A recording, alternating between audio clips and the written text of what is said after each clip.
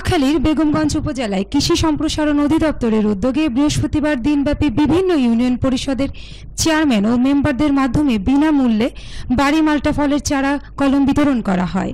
উপজেলা কৃষি কর্মকর্তা রেজাউল করিম ভূঁইয়া সার্বিক সহযোগিতা উপজেলার 16টি ইউনিয়নে 1920টি, প্রতিটি ইউনিয়নে 120টি করে প্রান্তিক ও ক্ষুদ্র কৃষকের মাঝে মাল্টা ফলের চারা কলম বিতরণ করেন। এ সময় উপস্থিত ছিলেন 9 নং Mir Warishpur UP chairman Mohammad Shahjahan Saju, union Awami লীগের সাধারণ সম্পাদক বাদল, ইউপি সচিব মঈন উদ্দিন, মেম্বার সোহাগ, মহিলা মেম্বার লাইলি ও আসমা সহ অনেকেই। নোয়াখালীর বেগমগঞ্জ থেকে মনির হোসেন সজীবের পাঠানো তথ্যচিত্রে 71 বাংলা নিউজ ডেস্ক।